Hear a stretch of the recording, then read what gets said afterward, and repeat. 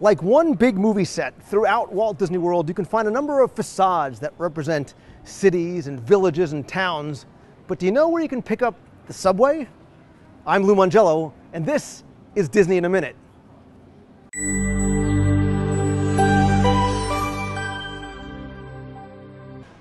When the Disney MGM studios opened in 1989, the streets of America was known as New York Street, and no New York Street would be complete without a subway station.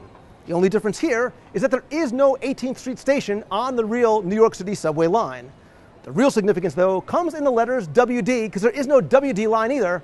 WD stands for Walt Disney. It's one of the many subtle tributes to Walt throughout the theme parks. Stay tuned to future episodes of Disney in a Minute, where I'll show you where else you can find Walt in Walt Disney World. I'm Lou Mongello. Thanks for watching.